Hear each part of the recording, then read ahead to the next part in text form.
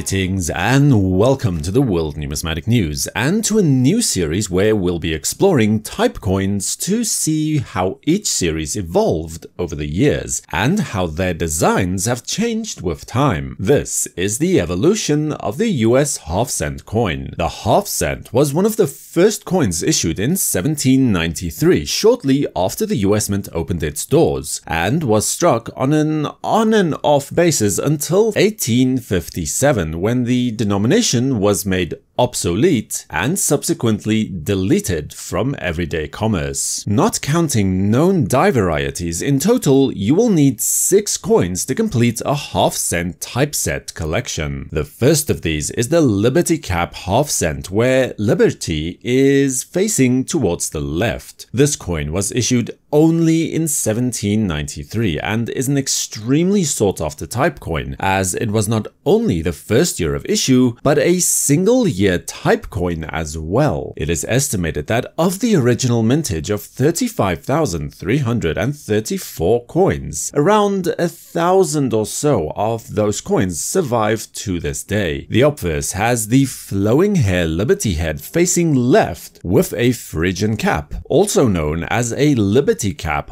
on a pole slung over her right shoulder. The word Liberty appears above with the date just below. The design is surrounded on both sides with a beaded border. The design was adopted from or inspired by the Libertas Americana medal, minted in Paris more than a decade prior. The reverse design consists of a wreath tied with a large ribbon at the bottom of the sprigs, with intermittent sprays of berries, an element that is unique to this issue. United States of America appears between the border and the wreath, and half cent inside the wreath in 2 lines. The denomination is further indicated by a fractional 1/200 appearing in exergue. Finding a coin like this is not impossible, but it is expensive. In the absolute lowest of grades, a coin like this would fetch around $1,500, and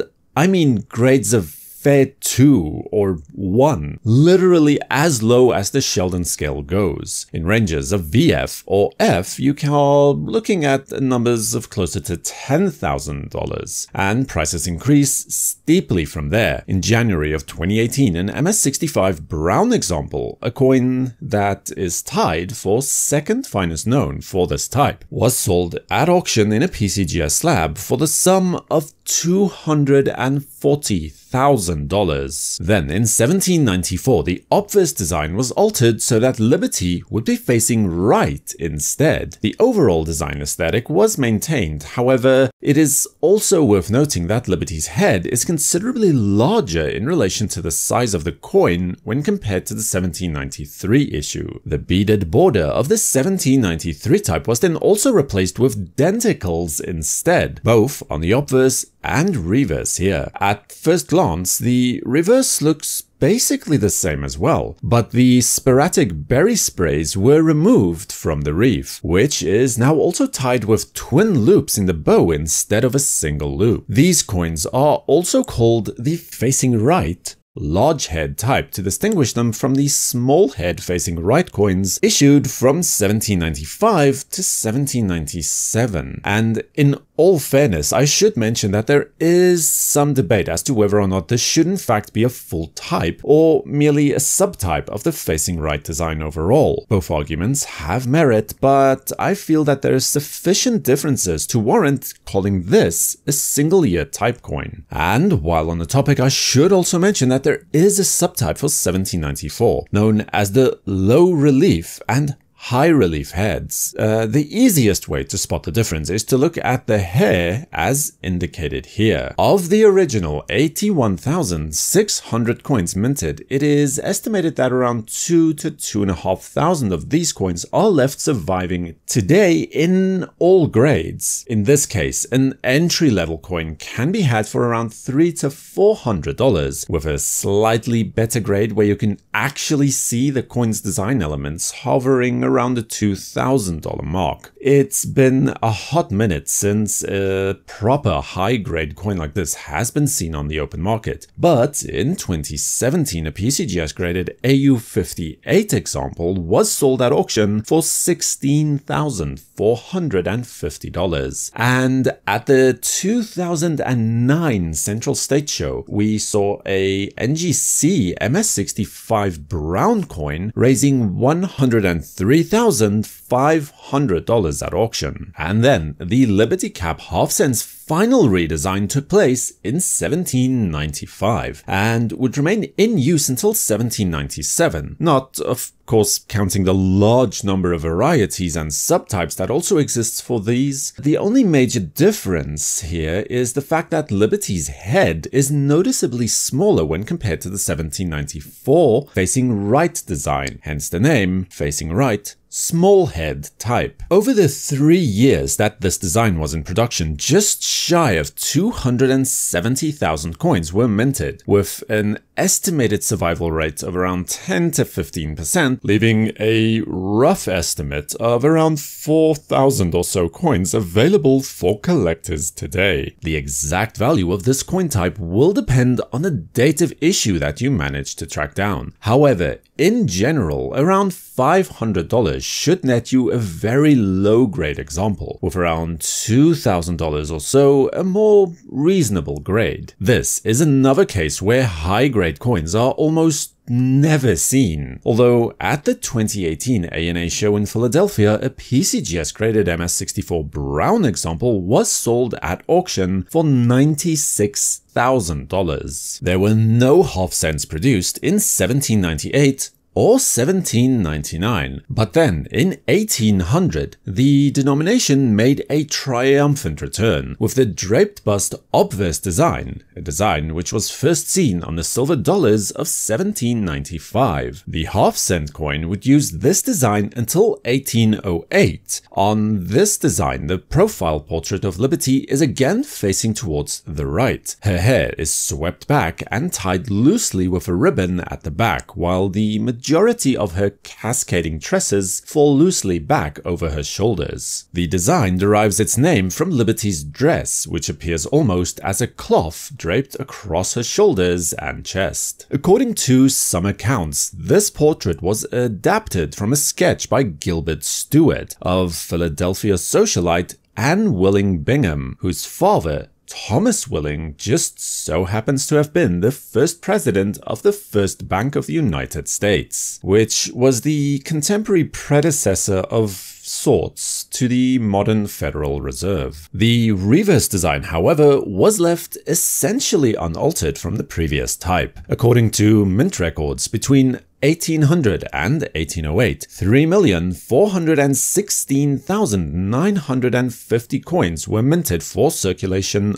of this type, and it is estimated that between 35 to 40,000 or so of those coins remain available for collectors today in all grades. Overall though, especially if you are simply assembling a typeset, then this coin remains fairly available in most grades. A low-grade example will reasonably cost around $150 to $300. Mid-range examples should gain you around $300 to $500, and again, it will depend on which date you choose. But if you go for the cheaper options, then you shouldn't have to pay more than this. Mint-state grades do, however, become a little more scarce at times, but unlike the previous coins discussed here, red, brown, or even coins with red mint luster can still be obtained if you have the cash. In 2019, an MS63 red graded coin from PCGS was sold by David Lawrence for $21,750. And then in 1809, a new design made its debut, today known as the Classic Head Half Cent. It would be minted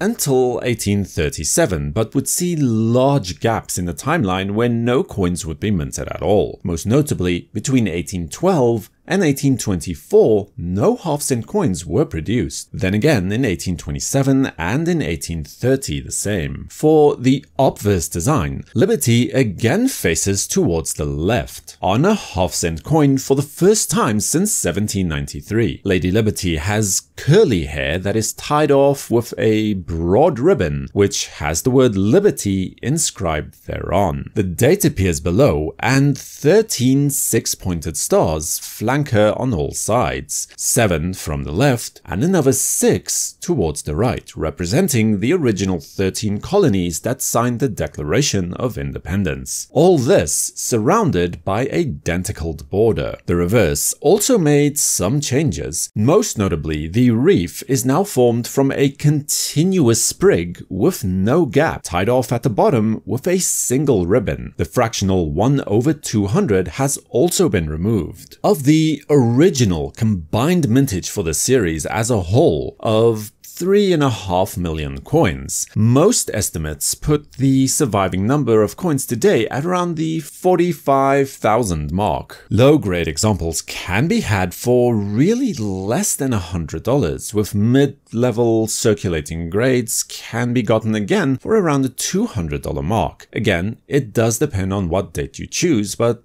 something like an 1809 had a larger mintage and is readily available today, and for a typeset that works just fine. Even mint state coins are seeing prices of $3,000 to $4,000 each. Of course, exceptions do exist, and in 2014, a PCGS graded MS63 Brown 1811 classic head half cent was sold at auction for $82,250. By this time, the half cent was thoroughly unpopular in circulation. In fact, as early as 1829 already, Mint Director Samuel Moore wrote to Senator Sanford of New York that the half-cent coin was not being ordered by banks, post offices, or the private sector, and that if half cents were sent in place of 1 cent coins, that complaints would inevitably follow. And so, stockpiles of this coin grew steadily each year upon year in government vaults. By 1840, a new design would debut on the half cent, although it was seen a year prior on the 1 cent coin already. Although, if you were looking for this coin in circulation at the time, you might be forgiven for not even knowing that it existed, as there were no coins minted for circulation until 1849, with 1840 to 1848 being strictly proof-only issues for inclusion in proof sets or for sale to numismatists and collectors. The denomination would be minted in small quantities until 1857, when it was scrapped completely. The obverse of the braided hair design featured a more compact portrayal of Lady Liberty, again facing left, but this time wearing a diadem with the word Liberty across it. Her hair is tied back in a bun secured with a beaded string. 13 stars are evenly spaced around the rim, which is completed with tightly spaced denticles. The date appears in its usual spot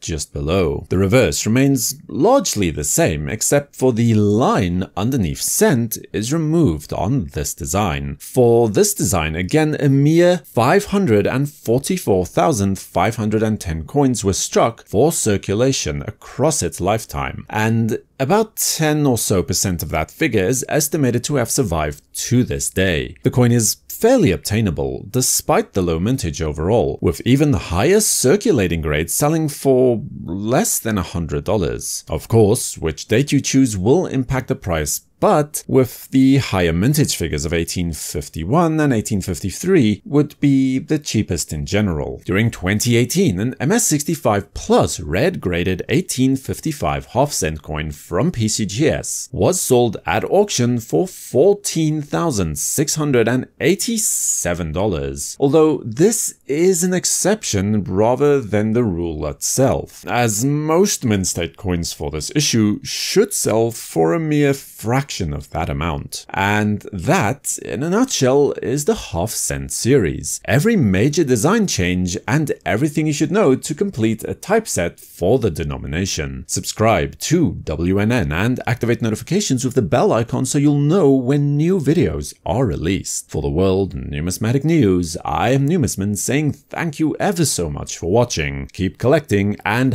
have a fantastic day.